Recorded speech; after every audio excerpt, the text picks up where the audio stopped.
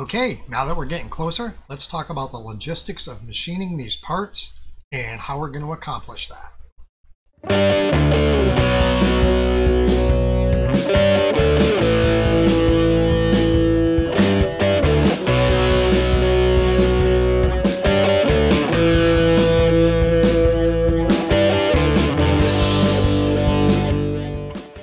Welcome back, everybody. I'm not sure what video number this is on this series, so forgive me.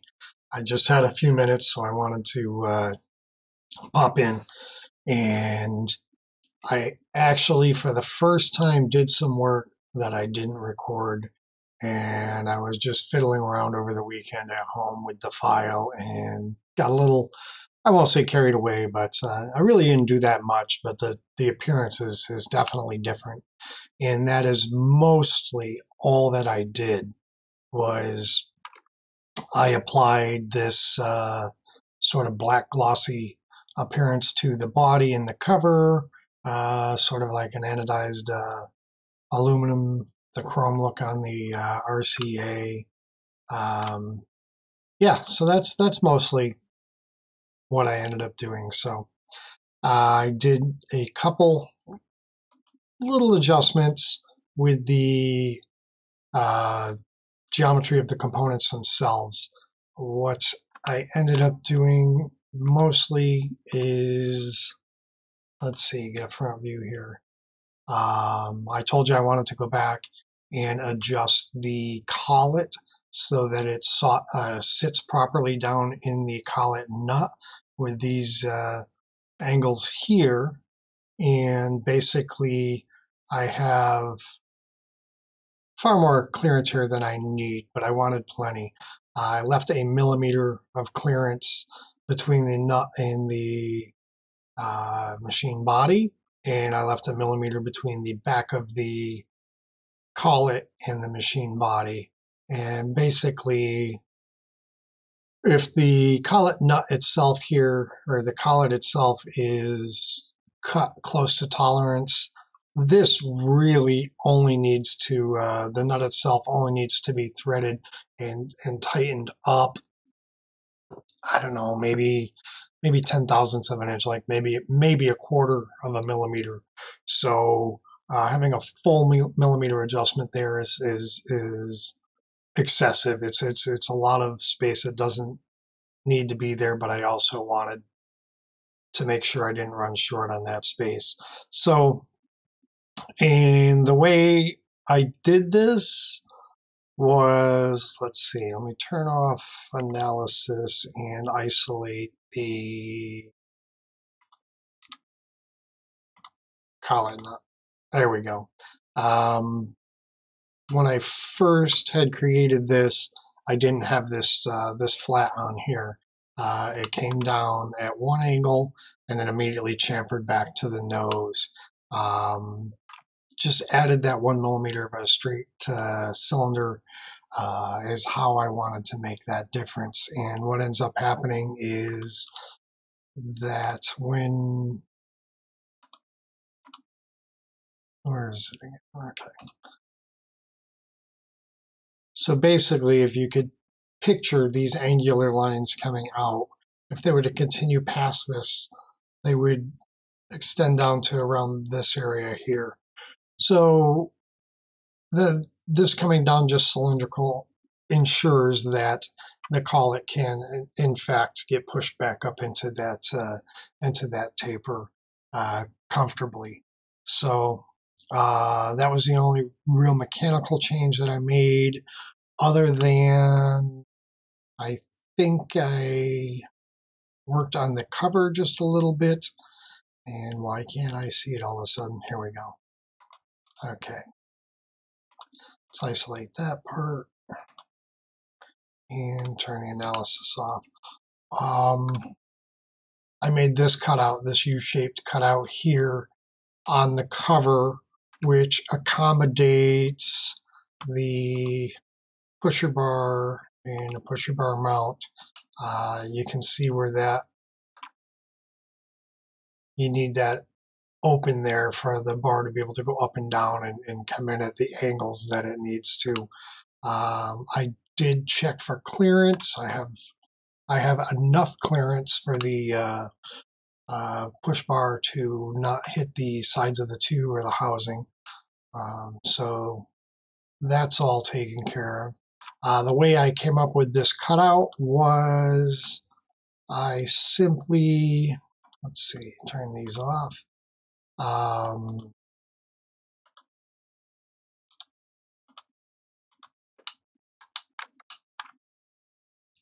All I did really was I projected this edge of this cutout, this cavity that we created. I projected that edge up onto the bottom side of the cover face, and then I just extruded or cut that component out of the cover. So it was a relatively simple procedure, nothing fancy. Now I know as I was just turning on the visibility of this component, you saw one other thing that I did that I kind of forgot about too was I modeled the raw stock. So basically, what you see here is what the basic aluminum block is going to look like that I'm going to go into my fixturing. So this is my first time really messing with fourth axis rotary, and in addition to the fourth axis rotary, I have a small tombstone coming in, which is going to hold 4 parts, and I'll show you here in a second, but it holds 4 separate parts. Now they can be 4 the same parts, they can be 4 independent parts, and you just have different cutting programs run for each face, or one cutting program running on all 4 faces if they're the same products. But I'm going to be using some parts from a company called Fifth Axis, which has a nice little dovetail clamping feature. You can see I'm going to have to cut dovetails into the bottom of the raw stock, and then this radius here is a location system. So what it allows, the dovetails allow great holding force to this product with the majority of the material being held up out of, like, say, a traditional clamp, or vise. So, and let me turn on the bodies in there. So you can see the way I did this for my own OCD purposes or whatever. I did I have the center of the tube vise in the center of the stock. And there's a couple reasons I did that, and it's going to be for just simplification of machining for the most part. So if you look at it from the profile view, it looks like the body of the machine is way to the back, but it's actually centered, and just the RCA housing is what's kind of like looks off balanced here in the back.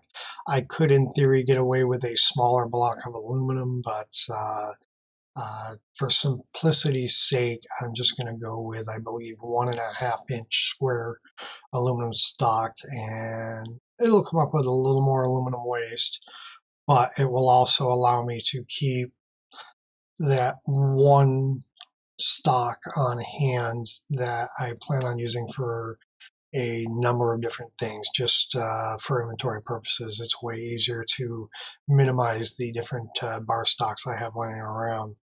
So you can see I come within about 1.5 millimeters of the top of the block, about 1 millimeter of the back of the block, which helps because if the bars come with any dings or scratches, then the product will actually be cut out of the interior and just completely fresh aluminum from all directions. And there's probably about 1 millimeter in the bottom here too. So everything you see from that is not consist of the body will be going out in the scrap barrels and recycled through the proper channels here. We bring big buckets of aluminum down to the scrap yard. They buy it back from us. We get almost nothing for it, but it is recycled. So try not to be that wasteful or if we are going to be wasting any materials, we want to make sure they are going to be recycled whenever possible. Okay, so now you can see how the machine body is going to fit within the aluminum block. Honestly, 75% of that aluminum is going to be removed into shavings, possibly more. Uh, we'll figure that out exactly with weight when we get going later. We'll weigh an aluminum block to start with, then we'll weigh the finished product, and then we'll know percentage-wise how much goes out in the scrap bin. Let me see here. Let me show you what we're going to be cutting this on. All right.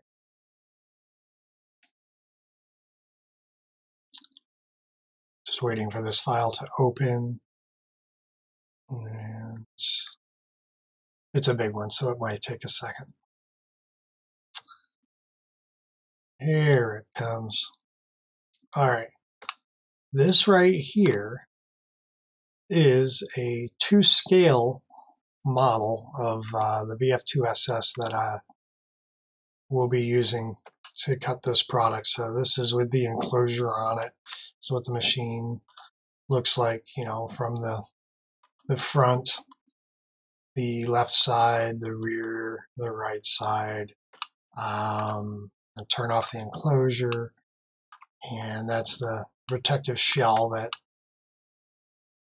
keeps the whole warehouse from getting littered with metal shards or potentially broken tools. I've taken the time to model up the rotary on the left side of the table. I am also using a Pearson. I believe he calls it a smart plate, and it's a 1.9 inch thick, which is awesome because it raises the rotary up off the table and gives me more rotational swing around the tombstone, so I could cut larger parts if I wanted to. I don't really need that with this particular project, but it's nice to have. But as you can see, what this plate does, the cutting reach of the spindle actually is just about, I've got it just about centered to the face of the rotary table now. This plate allows me to securely mount the rotary table as far to the right as possible to utilize as much of the work envelope of the machine as I possibly can. So you can see where the spindle lines up just about in line with the face. This is serves a second purpose. If I accidentally miscode something, misprogram something, the cutting tool can reach the face of the platen on the rotary. But considering all of my machining's going to be done roughly, what's the distance on there? Distance from the face to, let's say, the center of the clamping vise. So that's not working. Well, let's try and do it this way. Just go to that point.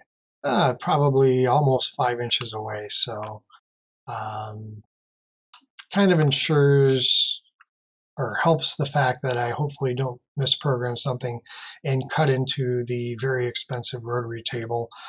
Even though this tombstone's fairly expensive itself, it's nowhere near the cost of repairing or replacing the rotary table. So you can kind of see, you know what, let me turn off the machine.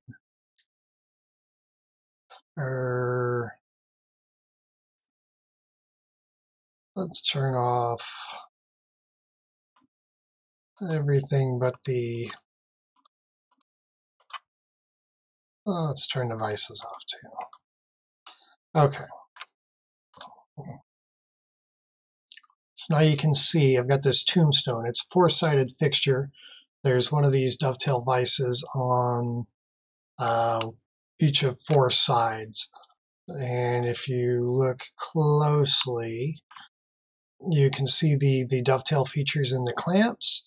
and there's another rear dovetail angle on this this face here, and this round locating pin will fit into this cavity here. So basically, I will mount up either 4 of the same blocks on this, or like I said, it could be 4 different components. If I wanted, I could do, well, I could do first operations of all 4 components that we need, or 4 of the components that we need for this machine on one operation. And then in one of the vices, um, we can create some soft jaws for second ops of the components. So in theory, I'd like to set it up where I have 4 operations running on the tombstone, and then I could probably get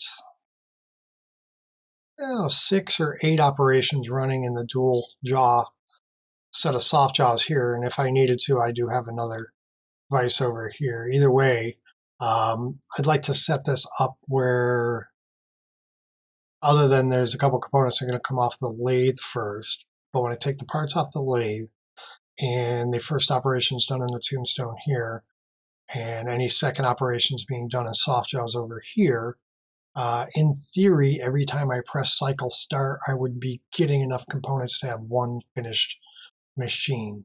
That's kind of counterintuitive to what I'm doing with another project, which I'm not ready to share yet, which I run large quantities of individual components. This is just a different approach. In theory, if I wanted to serial number all the parts and something like this, I could do that, where each component would have a specific serial number, and each component would stay with the same machine throughout the building process. That's not what we're doing here, but I just wanted to give you an idea on how this is going to look. Let me see. We'll quickly see if let's go over here. Motor housing. Let's save a copy of this as to, sure. Save it into this part project. And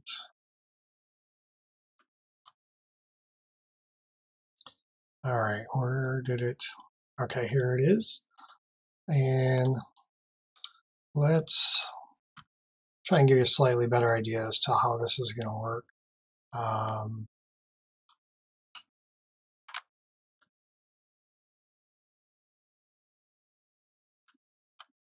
270 degrees. Let's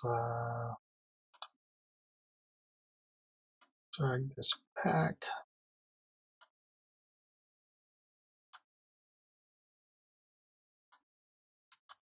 This is not going to be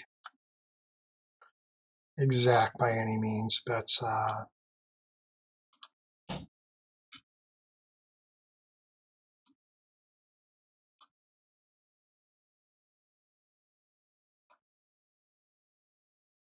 I'm just getting in the approximate vicinity here. I could locate it perfectly, but you can kind of see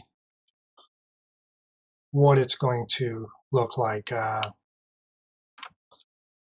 These dovetails are going to sit down into, well, you know what, let's do this. Why not? Let's just, it's easy enough to do. Let's just use our fancy little align function. Basically, I want to take the center of that circle there and align it with that there, and rotate the part till I get it where I want it. Okay, there. Now that part is located in the clamp where it would physically be during the machining process. Actually, it's low a couple of thousandths because the block sits on the top face. You can see a little overlap there, but it's as close as it needs to be right now. I'm not ready to start modeling the cam. Oop, and we did not bring the part down with it, so okay.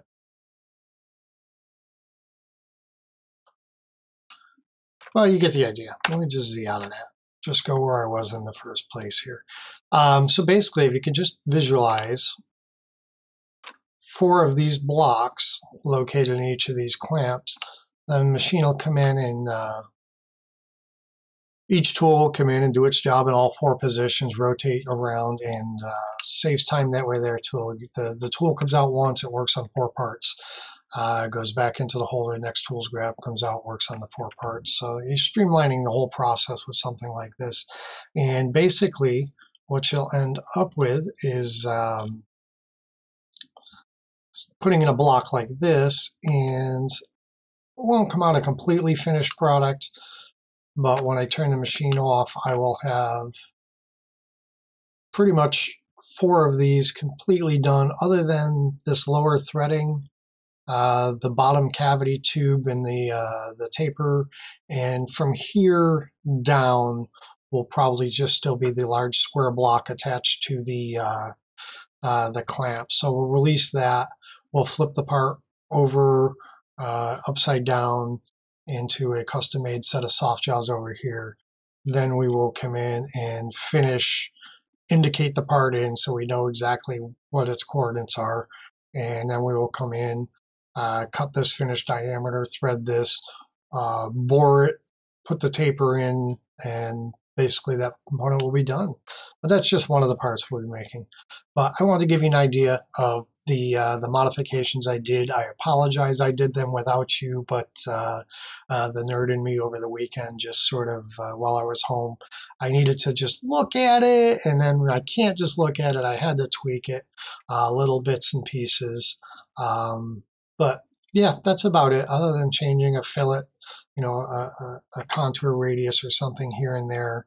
I think this part is essentially done, and we won't know until we make at least one set of pieces physically and ensure that they do interact together. At that point, we'll find any last minute bugs, have to kind of go back to the drawing board, find a solution, fix it, adjust it, and then and hopefully come up with what's very close to a finished product at that point. And then we'll just be dialing in fits, tolerances, things like that. So anyways, I wanted to keep this one short, unlike the other ones, give you guys an update. And yeah, we're expecting the new rotary to show up, I believe tomorrow, maybe Friday. And I think the 5th axis vice tombstone and dovetail clamp should be here. And the following week, we'll work on getting the system set up and aligned on the machine. Probably do something much simpler than this for some testing out of the new equipment, and learning the CAM software is going to be a whole new world for me because I've never really done it before. Can't be much more complicated than what I'm used to programming, except for I'm adding a whole different rotational. That's the A-axis rotating. So, and right now I'm not looking to do full 4-axis simultaneous cutting where everything's moving at once. Right now I'm really going to use the rotary tool more as an indexer to hold the part in a certain rotation position while the tools work on it. And once I get comfortable with that, then I'll work in doing the full 4th axis simultaneous stuff, which is super impressive. And when I get to that point, I'll try and share that with you guys too on whatever project I'm doing at that time. So yes, we are going to put this into production. We will be doing a limited run in the beginning. That probably means a very short run of maybe 50 machines, just to start with, I'll build a couple of prototypes. I'll use them. I will pass them around to some sponsored artists and friends and get some feedback before we make the small run. But when we do the first run, it'll probably only be 50 machines. If you're interested, let me know in the comments below. Email the guys at customer service guys at cs@needlejig.com. Depending upon the response we get here while we're releasing these videos, and we may bump that run up from 50 to 100, but I will not put into large production, anything like that. That's not my game anyways. I'm doing this to have just, we always had our own in-house brand of machines, small production runs. We're not looking to reinvent the machine every 4 months and set the world on fire and get you to buy the latest and greatest 3 times a year. It's not what we do. It's not how I think once you get good solid tattoo machines, you can run them for years and years and years. It's always good to try something new, but reliability, stability, and consistency, I think, is a key component in tattooing. So that's what I'm shooting for. We will do this, which is going to be a simple rotary direct drive machine that allows the use of a tube or an adjustable tube for your cartridges. I am working on a pen. In fact, I've got 2 designs that I've been flirting with for a very, very, very long time. The new equipment will help me to make these. I'm not making any promises anytime soon. I don't want to put anything on the market until I know it meets my standards and I know it's going to be reliable. So anyways, my quick update, not so quick after all because I'm just talking, but that's it. That's what I wanted to show you. It's what I wanted to tell you. So definitely hit the subscribe button, hit the like button. That makes YouTube happy, and share these videos with your friends. I need people, artists that you think may have an interest in it, and we can all grow together. So thanks for watching. I am so excited about the new tools coming. I can't even tell you. I'm like a little kid on Christmas right now. But did I dig myself into a hole I may not be able to get out of? I mean, I've never done anything like this before with this particular tooling, so I've got a lot to learn. Stay tuned to the next episode. We'll get through it together.